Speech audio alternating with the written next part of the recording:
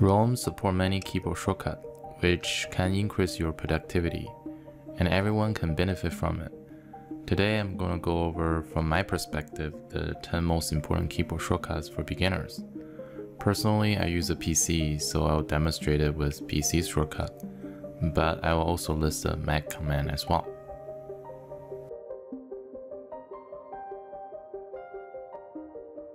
The first keyboard shortcut actually is the escape key. So for instance here, if I click something on this paragraph or this block, then I click on escape, then it's just gonna select the whole block. So here then I can do Ctrl-C or Ctrl-X.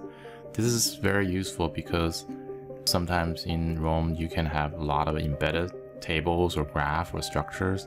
Sometimes it's not that obvious to see how to select the blocks or the paragraph. So you just do escape, then that's all you need to do. And also if you go here, content, right, then there's content nested under this block. Then if you do escape, actually it will select everything underneath. Same here, if I go article, I do escape, then it will select everything.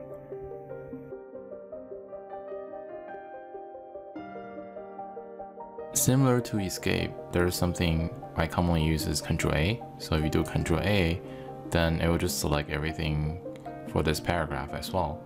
And then if you do Ctrl-A again, then it will select everything.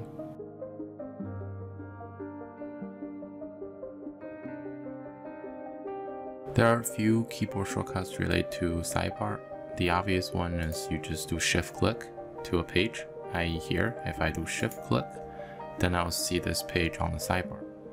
Also, then you can do Alt and then Shift-Click on the page. For instance here, if I do Alt, Shift, and click this, then I'll see actually the graph with respect to this page. And then there's a Ctrl-Shift-Click. So if you do Ctrl-Shift-Click this page, then actually I will see all the page that's referenced to this page or mentioned to this page.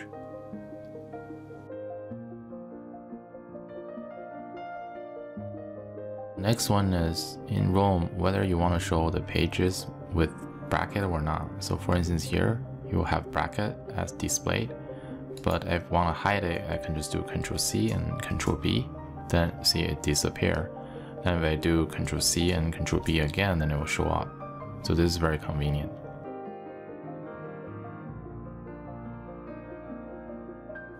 In Rome, if you want to move the whole block to somewhere else, there's a keyboard shortcut for that.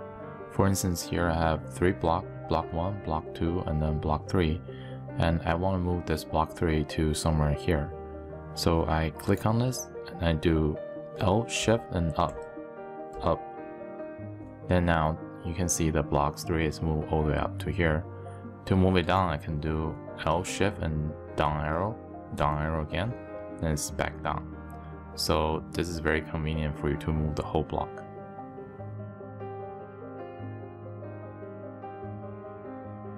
This shortcut I mentioned in the previous video, it's for search a certain block in some page. So the way you do it is you do Control, Shift, and then 9. Then let's say I can type in the article here. Then I click on the block I want to reference to. And here, you see that block is here. Within Rome, to quickly jump to the search box, you can do Ctrl-U, and then do Ctrl-J and Ctrl-K to go up and go down to select the one you want to search.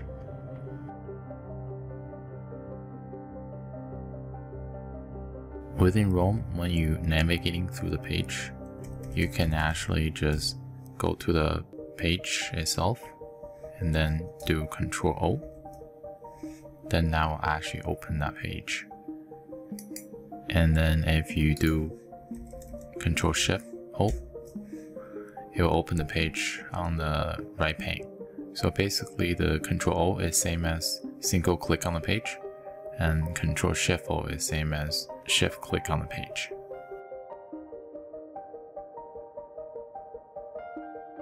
So if you're in Rome somewhere and you want to quickly jump to the daily page, all you need to do is Alt and D, and it will go to your current daily page.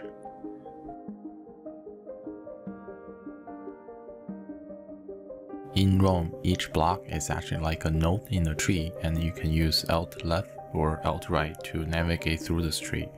For instance here, this block I can do Alt right, then I'm actually navigating into this block.